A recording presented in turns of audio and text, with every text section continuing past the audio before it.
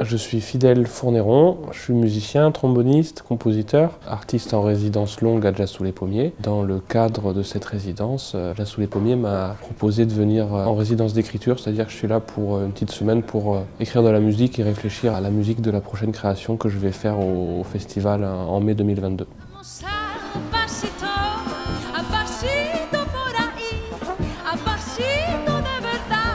Je suis ici à la fois pour travailler mon instrument, travailler l'écriture, c'est-à-dire que j'essaye des mélodies, des séquences d'accords que je joue avec mon trombone. Petit à petit, comme ça, je construis le répertoire. C'est un processus qui va continuer à durer quelques mois.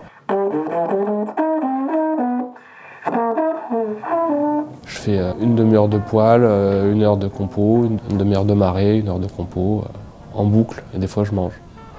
Et c'est ça pendant une semaine, c'est très apaisant et puis c'est précieux d'avoir du temps comme ça vraiment dédié à ça, à la réflexion. C'est un groupe qui va s'appeler Cuatro Caminos. Il y a Vincent Perani qui joue de l'accordéon, Anna Carla Massa qui joue du violoncelle et Arnaud Dolmen qui fait de la batterie et moi au trombone.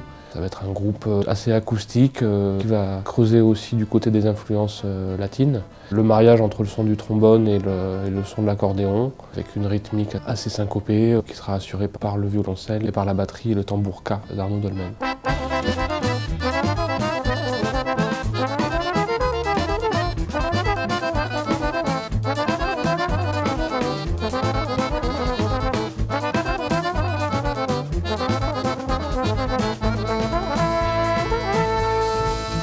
On est aujourd'hui au 360 Paris Music Factory, à la Goutte d'Or à Paris, où on vient de finir notre 4e et dernier jour de résidence et de répétition en quartet.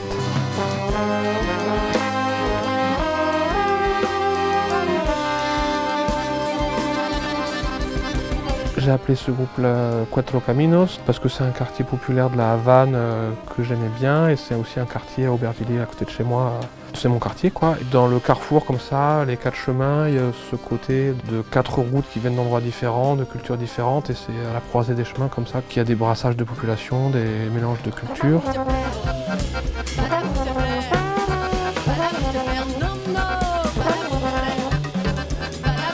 C'était un peu de cette idée pour ce quartet d'avoir 4 individualités fortes. C'est tous les 4 des meneurs de projet qui écrivent leur propre musique et qui sont très reconnus sur la scène. Et que chacun ramène sa personnalité, sa culture, ses racines. Et que la musique qu'on joue soit au milieu de tout ça. Je suis content parce que le répertoire il est assez diversifié. On entend un peu de musique afro-cubaine, on entend du jazz, on entend de la musique à danser, de la musique un petit peu plus mystique. C'était agréable de répéter parce que c'est 4 amoureux de la musique, quoi.